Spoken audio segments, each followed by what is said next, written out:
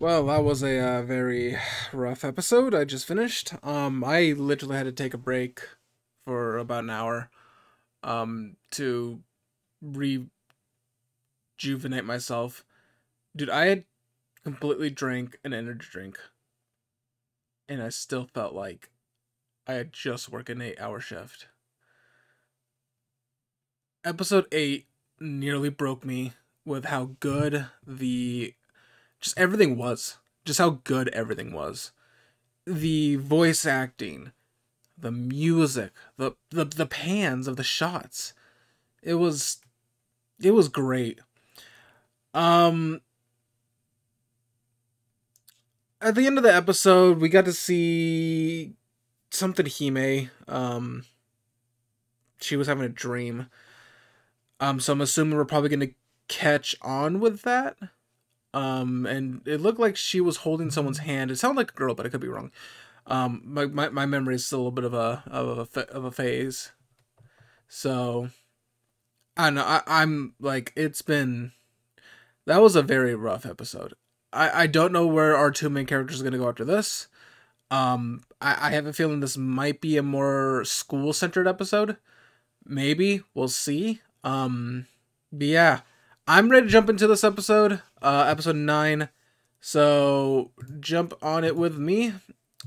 So without further ado, let's jump in to episode 9 of Delusion. Starting in 3, 2, 1. Let's jam. Intro. Intro. Okay.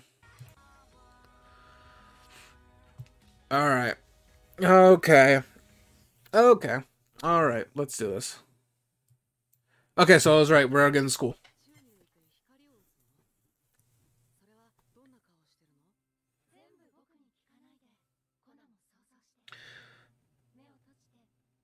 So multiple people can see the girl.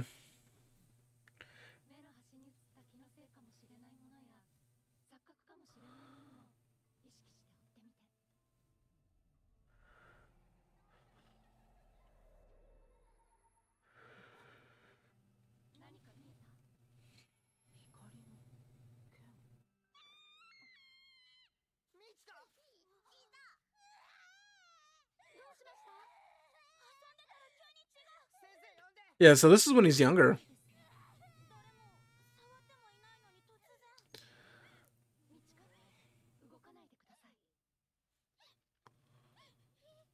6 fingers.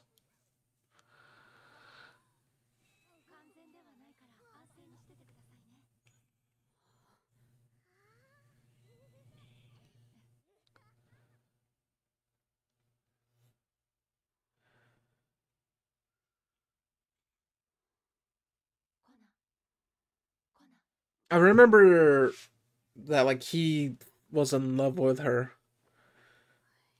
I think that's. I'm assuming that's a girl.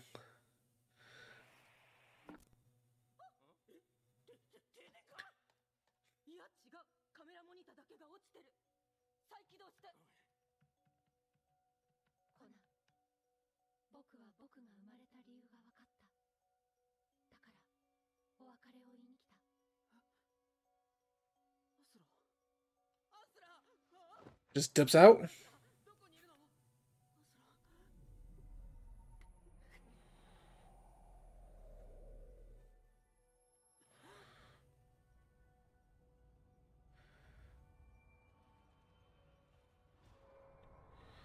Wings. Those kind of look like the same symbols as the man eaters. Well, I mean the blue hue.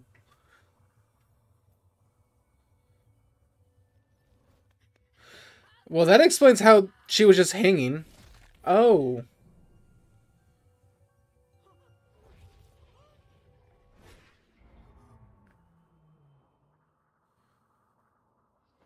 did she stop the fall?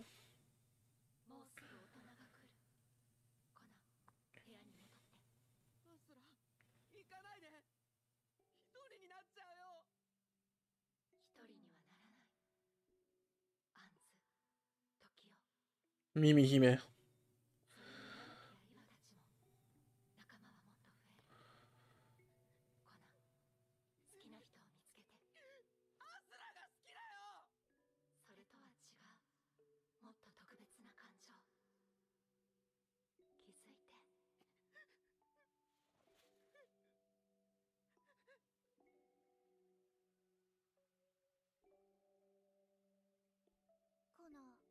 しそうだね。コナの学年、コナ一人になっちゃったからね。僕行ってくる。時代。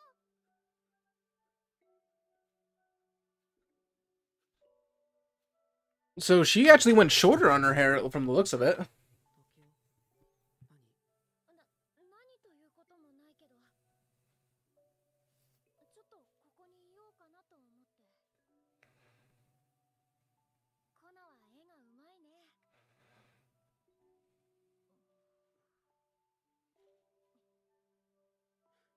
That's impressive to get to that sitting position while crouching.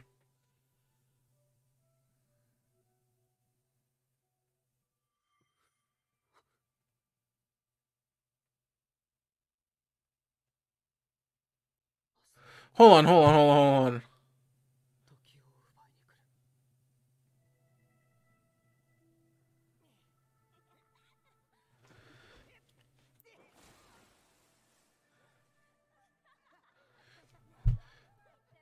The doctor had that.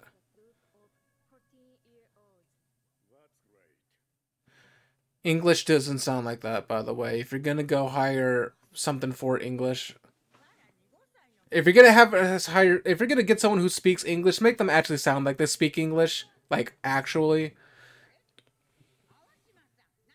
Like if you're gonna be a translator and like English is a second language, sure, but like I'm assuming she's speaking English for that person.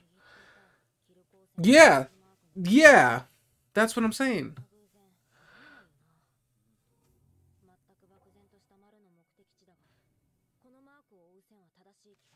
So it's all connected.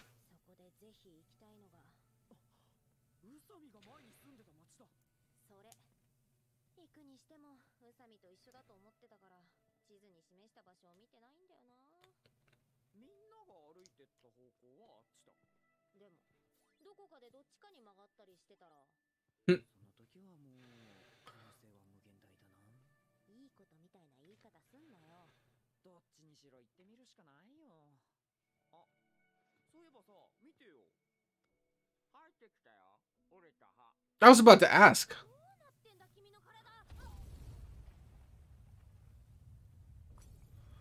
Maneater? That's a big earthquake.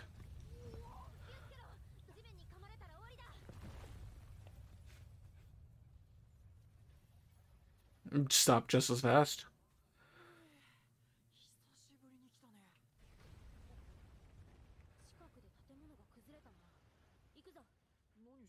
Away? Oh, okay, never mind.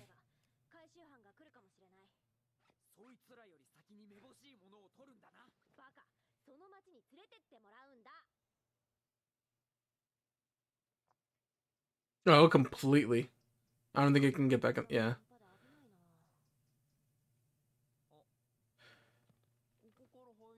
You can, but should you?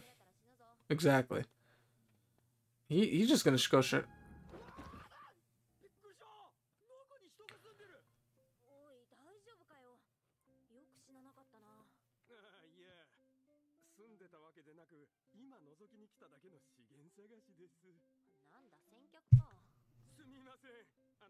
Hey, first comes first serve. Oh, in case they're like robbers. He thinks they're robbers. They don't look like bandits.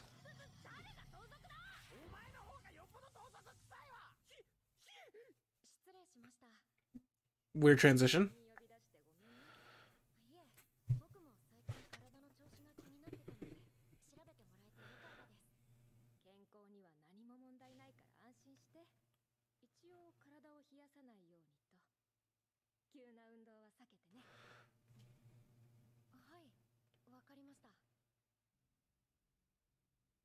Don't get a chill and strenuous. Hmm.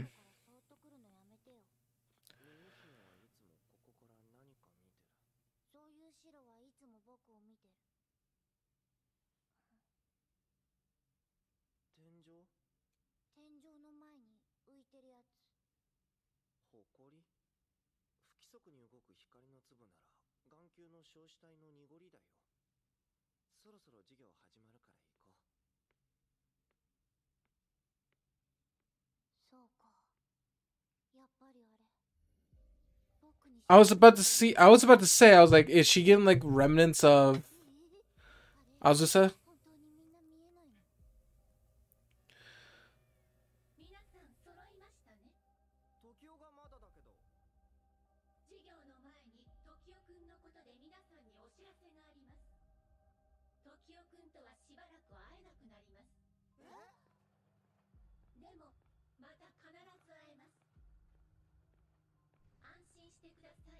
They just said her health was fine though. 授業を始めます。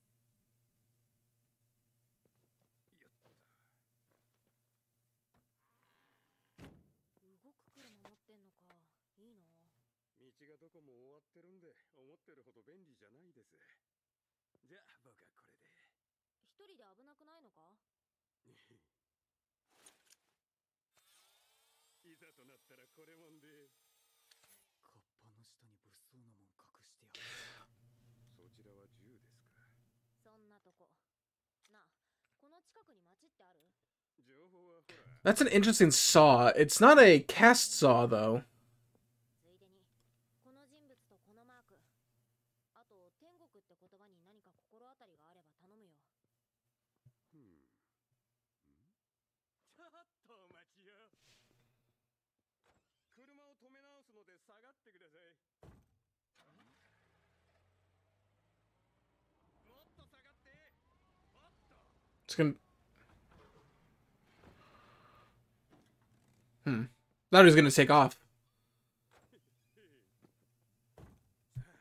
れでゆっくり話ができる。それでさっきのマークのことですが、知ってるかもしれません。え、本当？どうですか？銃と交換で。じゃあお金でいいです。 Oh, okay. 無駄にごねて殺されたらおしまいですから。ただ He's acting a little bit fishy. ちょっと時間がかかるかもしれません。僕は情報を語ることをなりわいにしておりまして、ま、喋ってるうちに思い出すでしょ。足元見やがって。とりあえずおすすめのやつ聞いてやる。皆さんこんばんは。 Why is this so dramatic? 本当にあったかもしれない話。私11がお届けします。昼だけどな。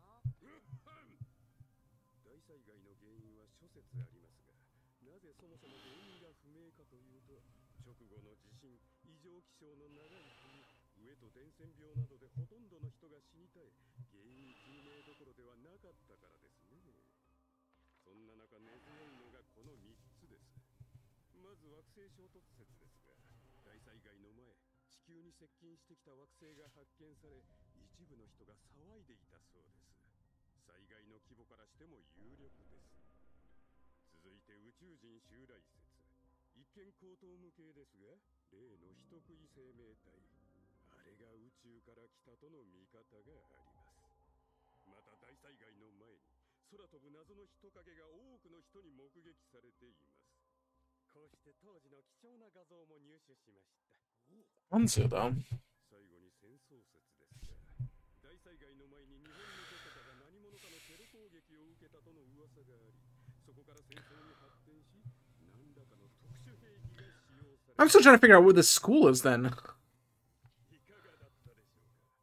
それではまた別の話でお会いしましょう。See you. バイバイ。See you. バイバイじゃねえよ。マークの話は思い出せたかよ。 Good point. もう少し話すと思い出せるかもな。 But of course, it's going to require a lot more money. まあまあお姉ちゃん、もう一個くらい聞いてみようよ。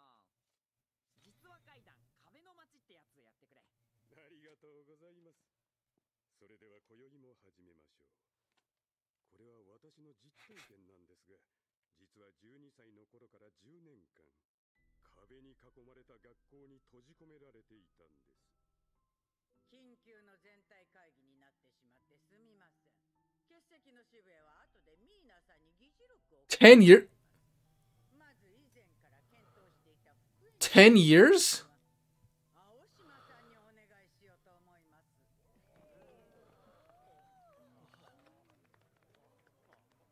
青島さんに権限を与えます。ちょっと待ってください。青島を昇格させる理由は？青島さんは私が最も信頼する人間だからです。沢渡先生は次期園長最有力と思われてたんだ。そりゃ穏やかじゃないわな。竹内女子も。その町は女性によって支配された町でした。20代から40代の女性を中心に30人前後。学校を根城に周囲をぐるりとバリケードで囲んで、もし男が間違って近づけば殺されます。ただしごく稀に顔や健康状態などが気に入られると町に監禁され種豚と呼ばれ飼われます。僕はその町で種豚11号として10年を過ごしました。種豚の役目は雑用と女性への精子の提供です。僕はある時一組のカップルから So this 指名されました。やがてそのうち一人が妊娠。女の子が生まれれば人間として町に受け入れられますが、男の子が生まれたら母親から取り上げられ、種豚として我々が育てます。 Is that the same? That's the same school. So what we're seeing is flashbacks. 半年ほど経ったある夜、その二人が画策し If that's the same school, it's been 4人で町を multiple years since then. そうこないと。しかし見つかってしまい、辛くも僕だけが外に逃れました。翌日、町の壁の外に惨殺された2人の死体が吊るされていました。約1年前の話です。世の中にはこんな恐ろしい町があるとかないとか。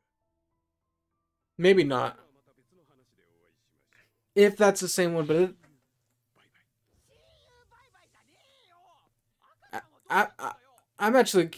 I'm actually curious. 話じゃねえか。 Keep paying him. どうにか赤ちゃんが生きてるかだけでも確かめられないのかな。その話が本当ならな。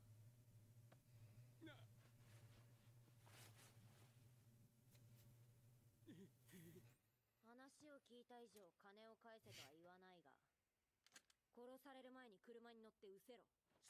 失礼しました。おい、どういうことだよ。マークのこと聞いてないぞ。おそらく必要ない。 Who's gonna lie? すごく不思議な動きをしたんだ。運転席が右側にあるのに車を右に寄せて止め直した。そもそもだ、こんな誰もいない場所でわざわざ車を隅っこに止める必要あるか？とっさに車を動かす必要があったんだよ。隠したいものが目に留まったとかな。 Yeah, that's the logo.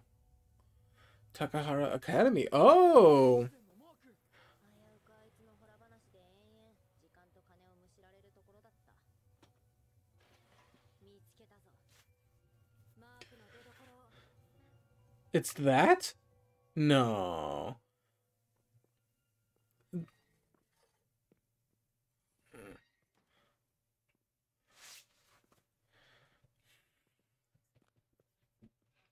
Well, yep, you can see the symbols. 見つかるもんだな。いや、すごいわ、便利や。キル光線のマークは見つかったけど、ここが天国かと言ったらただのビルというか。もうちょっと調べてみよう。 Doesn't look like any part of the school I recognize. 通りあさられた後だな。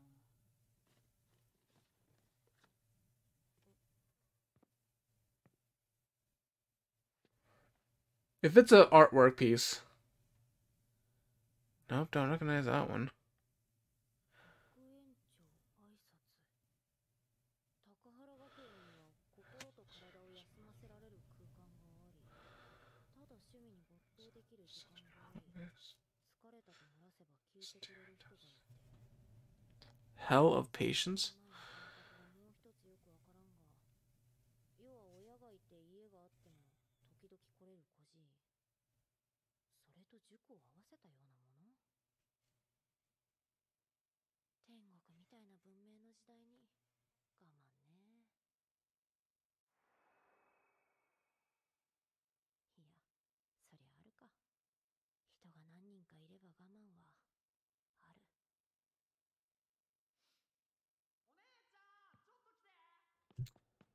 I'm like trying to pay attention to everything.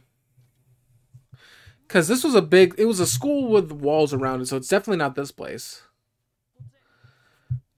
Is it like a subsidiary of it? Possibly? また変な鳥のマークか。でもこれはここのマークを真似た落書きっぽいね。盗賊でも住んでたのかな。なんとなくだけど、ここは俺の目的地じゃない気がするな。同じ顔のやつもいないし。銃についてたマークをたどってこんなところ見つけたから興奮したけど、そもそも俺の目的地と銃に何の関係もない可能性も。Sorry. 何これ。 Flip it around. 学園ってのは大災害の前、孤児院みたいなものだったらしい。しかもその案内の中で世の中のことを我慢地獄と書いてる。Hell of patience. 地獄の反対はマル君。 Heaven. 天国。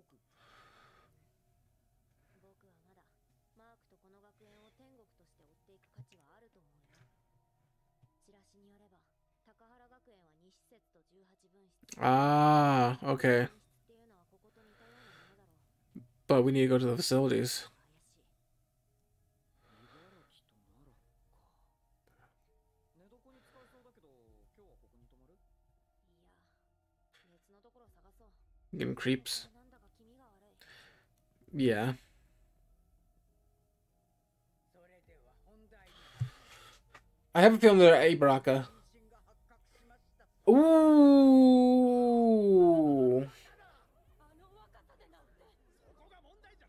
I had a feeling. I had a feeling. 性の概念も男女の区別 Yes. 育てたのにこの土壇場で。これは高原学園を揺るがす緊急事態です。